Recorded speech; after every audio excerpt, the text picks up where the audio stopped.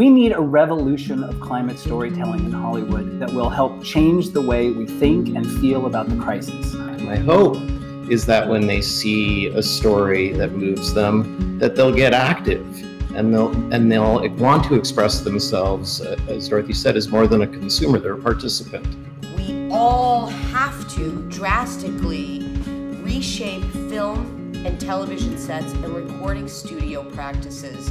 And that part is not a bad thing. We don't need one person doing everything. We need 1 million people doing one thing. You can't have great mental health without a beautiful environment to live. You can't, unless our Mother Earth is thriving, we can't solve the mental health crisis. The genocide of indigenous folks worldwide, but especially here, has diminished our connection with the land to the great degree.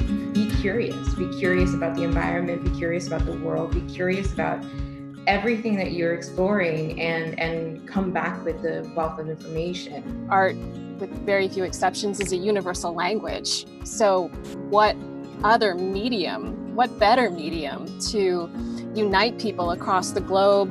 Defend life, to defend democracy, to defend the earth. As we are taking this leadership, we are inviting all of you to band together for this fight for our Mother Earth.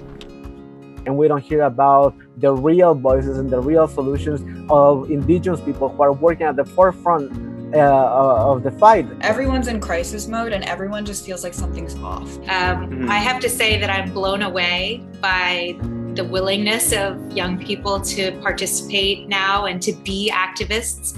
I would have never had the guts to do what you're doing. A living system, that it's not a rock, it's more of a living organism. When I was kind of coming into the climate movement, all I saw was people talking about the data, the statistics. It was very off-putting. It wasn't as welcoming as I would have liked it to be. Storytelling is how we influence each other, and it's how we learn about the world around us. It's finding the audience and then finding a strategic way to use the film to support the ongoing work that hopefully the film is hoping to address.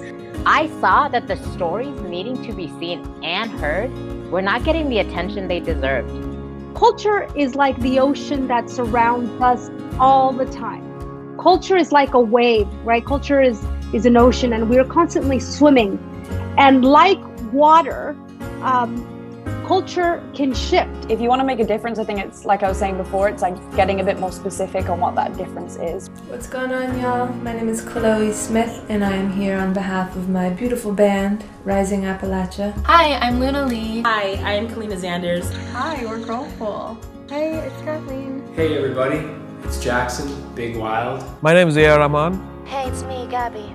Anytime that you can actually attach an action or make a direct connection to what's happening right now is when I feel like you can make the biggest impact. I think we have to name it. It's environmental racism. As someone who had experienced my own sense of injustice, I never wanted to see injustice anywhere. As we begin to make this change, we are benefiting the planet, but we also have the opportunity to actually make a real difference in the lives of communities of color, lower wealth communities, and indigenous populations. So many writers of color, writers who are currently doing blogs, doing TikToks, doing whatever, where they're telling the stories of their communities, and it's out there. And I think it's on us to find and elevate and support that. Make sure that we're highlighting people of color, the people that are closest to the pain.